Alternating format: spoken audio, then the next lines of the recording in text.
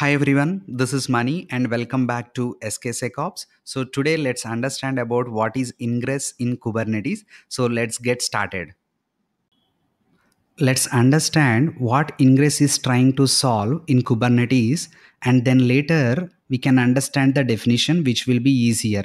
So let's first understand the flow. We have a user where he wants to access services from the internet of a website.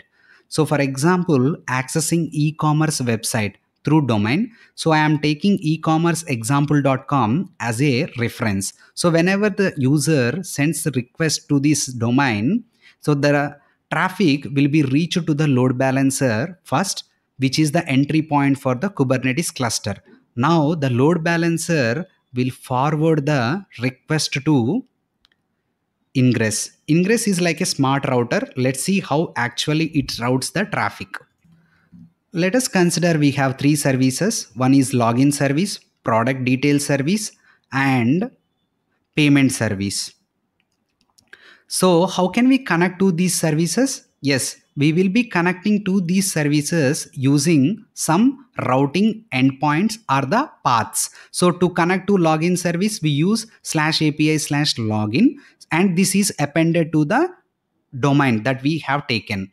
And to connect to product detail service, we use /API/product. To connect to the payment service, we use /API/payment. So these are the paths, are the rules that we will be configuring within in the Ingress. So whenever the user requests, he will be getting the response from the respective service backend based on the Ingress.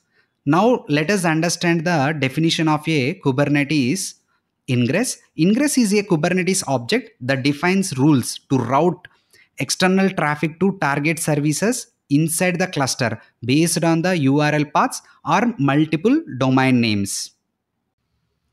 Let me use one of the Blackboard in order to explain Kubernetes manifest file. And also I want to walk through some key highlights within this Ingress manifest. If you observe, the kind Ingress defines this is an Ingress resource, then followed by host, which is ecommerceexample.com. This is the domain name for routing. Then we have path /API/login for login service, which is running on the port 8080. Then again we have another path, which is /API/product for product service running on port 8081. And then we have /API/payment for payment service running on port 8082. And again, each path maps to a service which forwards to the correct pod. Now that we understand what an ingress does, let's talk about Ingress Controller.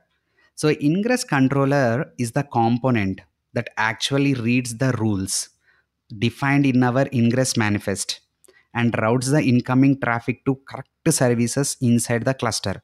It's not installed by default and must be manually set up.